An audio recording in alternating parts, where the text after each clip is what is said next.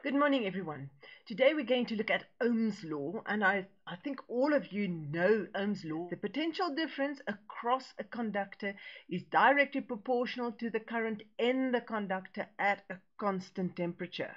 And first, let's look at that one. At a constant temperature, that means the resistance of my resistor is constant. And now this equation is an expression of Ohm's law, and it's actually easier if we rewrite that V equals I times R to understand why the potential difference is directly proportional to the current. If you've got a resistor that's got a constant resistance because you're not changing the temperature, if that one is constant, it means V is directly proportional to I. That means if this one doubles, it means the whole right-hand side will double, and that means that one will have to double, right? Or if this one divides by a factor 4, then that means the whole right-hand side divides by a factor 4, and the left-hand side has to divide by the factor. So they do the same thing. They either increase or decrease with the same factor. And then, obviously, if you want to draw a graph of that with potential difference in volts and current in ampere, you will get a straight line through the origin because they are directly proportional to each other. What's very important with Ohm's law is you have to know that you are putting in the correct variables.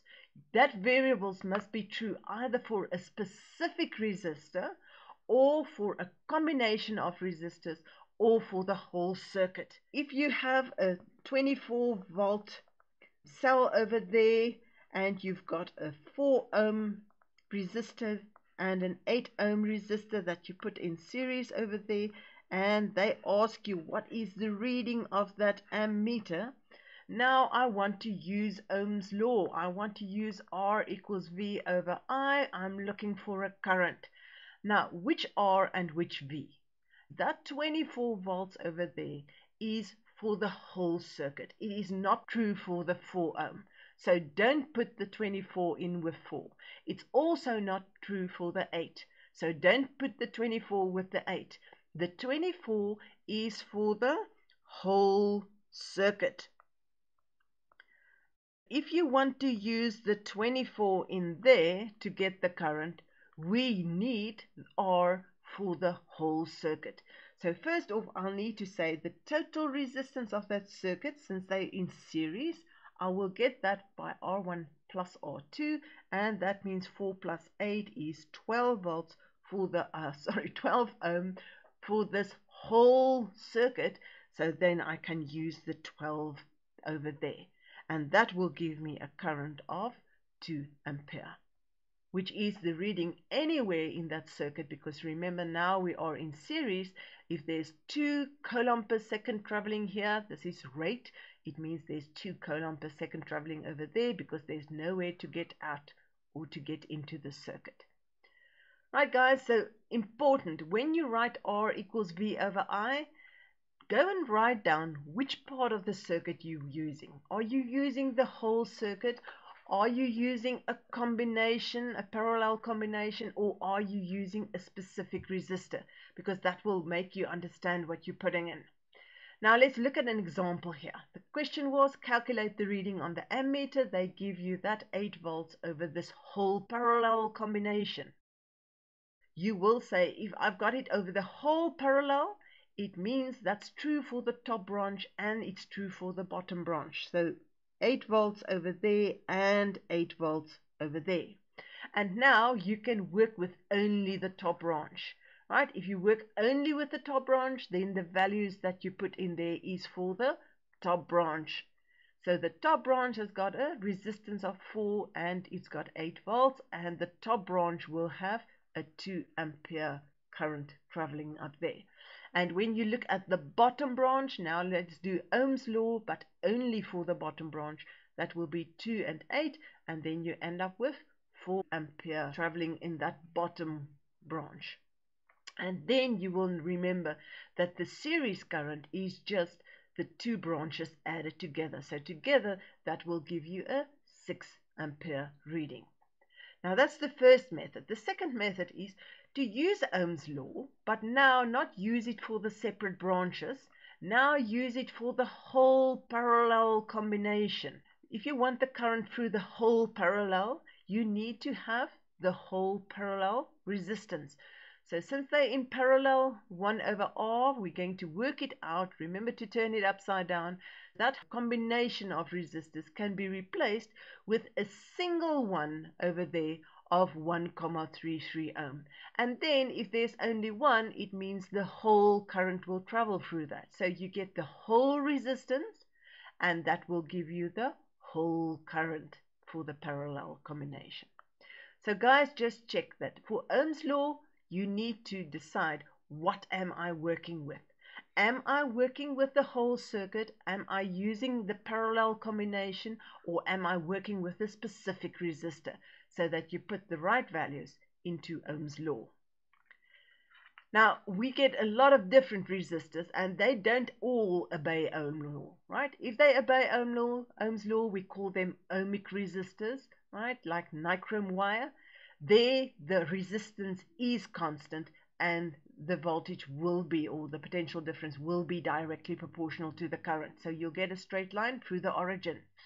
But sometimes you get other things like a light bulb, where when you've got different currents, R is going to change. So R change when the current change.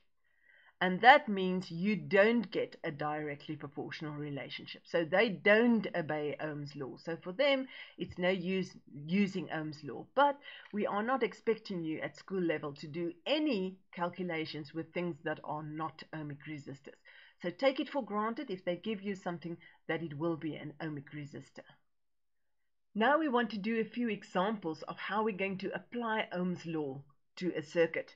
First off, they're asking us for the reading of the ammeter over there. Now, they're putting in 6 volts into this circuit, and that part is using 4, so I know this whole parallel part is going to use 2 volts, right? And then if you have it for a whole parallel, then obviously it's true for the top one, and it is true for the bottom one as well.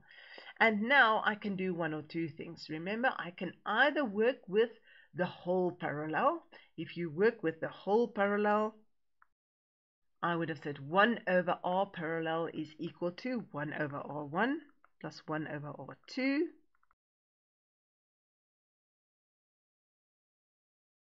So first you can work out the total resistance of the two together, and then we can use Ohm's law.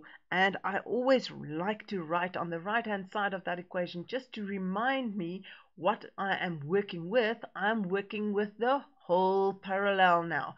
For the whole parallel, that is 2 and that is 2, and that tells me the current will now be 1 ampere, right? But I could also have done Ohm's law separately for the two. So here you can say, let's go and work with the top and the bottom branches separately. So let's do R equals V over I for the top, and also do R equals V over I for the bottom. Now for the top one, R is 6 and V is 2. So I end up with a current that is 1/3 of an amp, right? Moving on to the other side, now I'm using the bottom one. The total resistance is 3, and that is 2, and that means now I end up with 2/3 of an ampere. And then if I have the current in both branches, I will say the series current is therefore just the current in the top part plus the current in the bottom one, and that will now be 1/3 plus 2/3, and once again you end up with 1 ampere.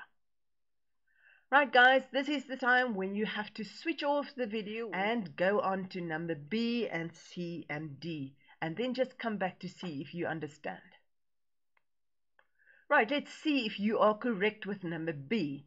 With number B, they told us 6 volts is what they put in, 3 volts used over here, so immediately this parallel combination is going to use 3 volts, and that will be true for the bottom one and for the top one. top one, bottom one, and the whole parallel will be using 3 volts because altogether the circuit must use 6 volts.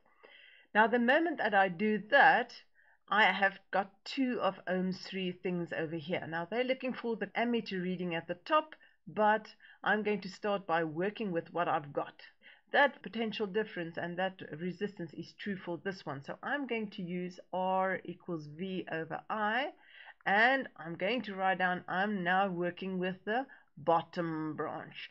So what I do is just true for the bottom branch. So for the bottom branch, the resistance is 2 and the potential difference is 3, and that means the current in that bottom branch is going to be 1.5 ampere. And once you've worked something out, go and write it into your circuit diagram, because then you will have it when you want to use it again. Now here they're telling us that 2 ampere, 2 coulombs per second are arriving at that point, and 1/5 is going down. So immediately I'm going to say, okay, but the total series current is just the current in the top plus the current in the bottom branch. Right, so there's 2 ampere arriving. I need the current at the top, right, and the current at the bottom is 1.5, so immediately the current there at the top, which is ammeter A1 that I'm looking for, is going to be 0.5 ampere. Right, I hope all of you had that correct. Let's look what you did with number C. Now, with number C, the question was that voltmeter over there. So if only I had the voltmeter reading or the potential difference over this part, then I can subtract from 12. 12 is what I put in for the whole circuit. Let's see what's being used over here. Now, what do I have?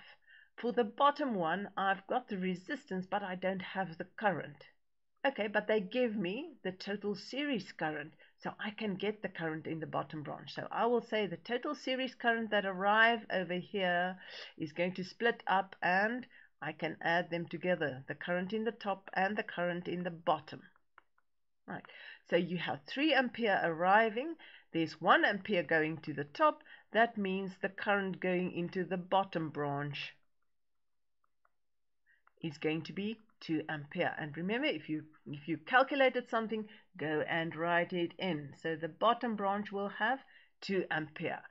And immediately that will tell me I can work with R equals V over I, because I've got all the values for the bottom branch. Now for the bottom branch, R is 2 and the current is 2. So the voltage used in that bottom branch is 4 volts. The potential difference over the bottom branch is 4 volts, which means over the top will be 4 volts, which means this whole parallel part will be using 4 volts. And then we can say 12 is put into the circuit. This part is using 4 volts, and that is in series with that part. So then that voltmeter reading over there will be 12 minus the voltmeter reading over the parallel, and that will be 12 minus 4. That will be 8 volts. Now we're looking at the very last one there on the page. Calculate the value of R. Now our R is up there. What do I know about R? Well, nothing at the moment, but I know 12 volts is what they put into the circuit and 8 volts is used over there. So I know this parallel thing is going to use the rest of 12. So that will be 4 volts, and that will be true for the bottom and also true for the top. Now I've got 2 out of 3. Now this is not what I'm looking for. I'm actually looking for that resistance, but let's start with what I've got. Let's use R equals V over I, and now I am working with the with the bottom branch. Right, bottom branch.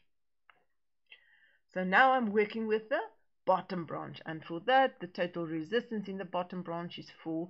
The voltmeter reading over there also 4, which tells me that the current in that bottom branch is 1 ampere. And immediately go and write it in, because that is going to show you what you have to do. You've got 3 ampere, 3 coulomb reaching this point per second, and 1 of them are choosing down, so the rest must be choosing the other one.